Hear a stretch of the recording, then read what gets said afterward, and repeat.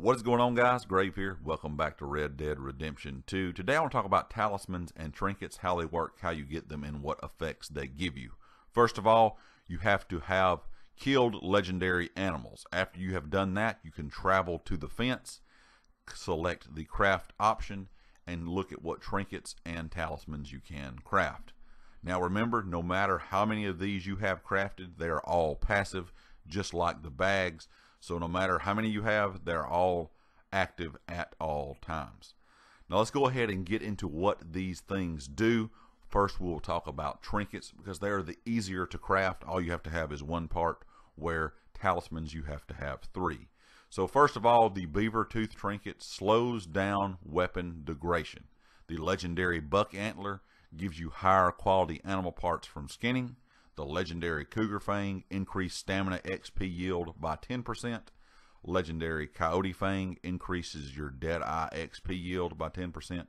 Legendary elk antler increased money yield from looting. Legendary fox claw increases length of eagle eye meter. Legendary moose antler increases health XP yield by 10%. Legendary panther's eye effect is increases the overall dead eye duration. The legendary pronghorn's horn stops animal carcasses from rotting on the back of your horse. Legendary ram horn increases herb yield of oregano, thyme, and mint. Legendary Tatankan bison horn decreases the incoming melee damage by 10%.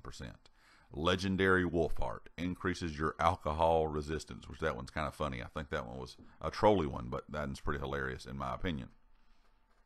Now there is one trinket that you can craft that is not from an animal that you hunt, and that is the lion paw trinket, which is where you loot it off the line during the He's British, of course, stranger quest.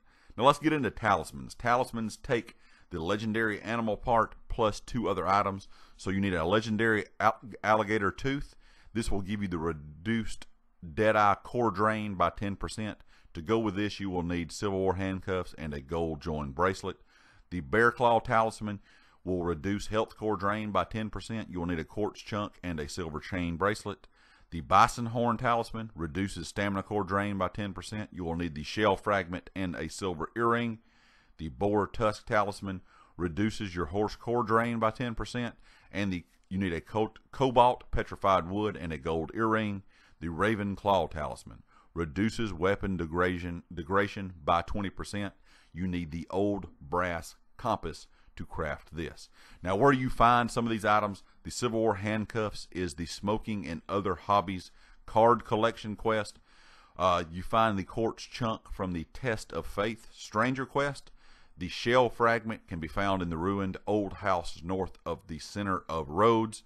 The cobalt petrified wood is in a chest hidden northwest of Lake Isabel, and the old brass compass is given to you after you do the Geology for Beginners stranger quest. Now, the talismans do more for your character. Yes, they give you more of the core stats for your character or your horse, but always be making sure if you have killed a legendary animal, you will have that part with you that you need to make the trinket.